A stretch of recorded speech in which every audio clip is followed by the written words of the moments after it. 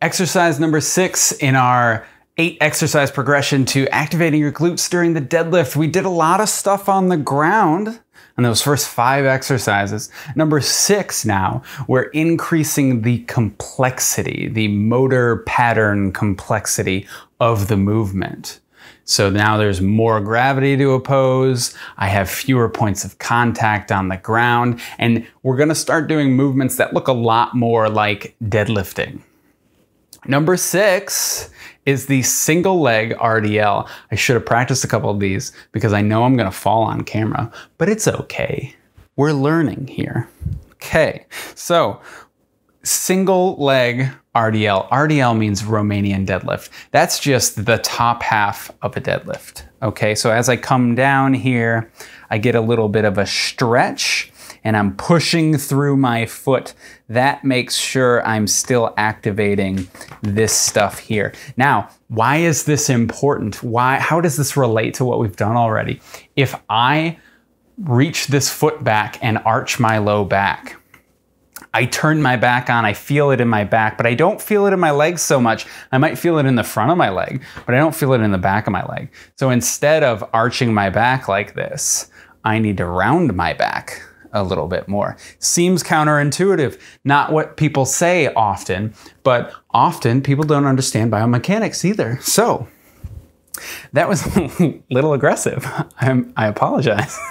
You saw part of my unfilteredness. So round the low back so that the hamstring, so that the glute is in a good position to work. And now I'm gonna take that and I'm going to make sure I'm maintaining it throughout this movement. So there's 2 main components to this. One, I gotta get the spine position, and we're talking about that with the round back thing throughout the movement. And 2, I need to initiate with my hips, okay? I don't want to, if you've watched my video on Bring the Hips, it's probably the most important video I've ever made. Maybe I should link to it if I remember, I will. I need to initiate with the hips. I need to bring the hips forward and then the body stands up. I don't want to initiate with my shoulders up because that's a good way to cue my back to turn on. So what this looks like, I'm not here, I'm gonna set up with an exhale and just round my low back. Yes, round my low back. That's actually what I want. That lets me, I feel my glute already. I feel my heel in the ground a lot more.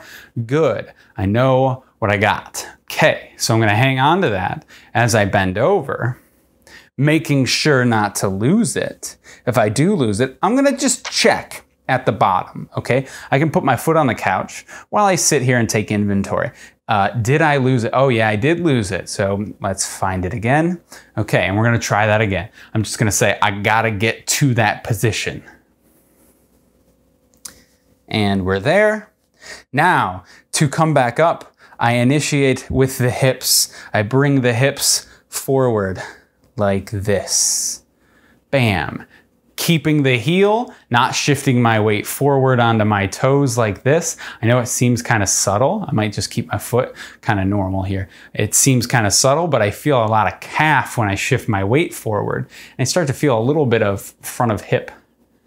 Instead, I want to, now my foot is not nearly as tired. And I feel my heel in the ground, yes. And I feel my glute, there it is. Good. So I want to hang on to this while I do all my reps. Got a nice low back position, and then I bring the hips forward. What does it look like if I don't bring the hips forward? Maybe my whole lowering is really good, and then I do this to stand up. Okay? You see that makes me lose my balance even. Let's do that again. Shoulders first, like this. Ooh. Shoulders first. What that's doing is it's initiating with my low back. What that does is it actually decreases some of the feedback that I get in my foot. And my foot's my main point of instability for me. So I lose my balance really quickly when I do that. Instead, we gotta maintain that little rounded low back. I know I'm being very repetitive on this. This is a complicated one. And if you can get this, it sets you up for success in a lot of other things. So we're activating the glutes. Now, why did we do the single leg before we did a normal deadlift? The single leg gives me some more freedom, okay? It's easier to overemphasize maybe the rounding of the back on one side than it is to overcome the tension on both sides while I'm doing this. So we learn the single leg variation first, and then we're gonna get into deadlifting or normal deadlifting. There are two things at play here. One, there's that just general glute activity as you're looking at me from the side. Can I get it here? And there I feel a great squeeze. And then, drum roll please, we turn around and we look at this from behind. So I could film myself from behind, and if I'm doing this, I'm not getting all the glute that I could be getting.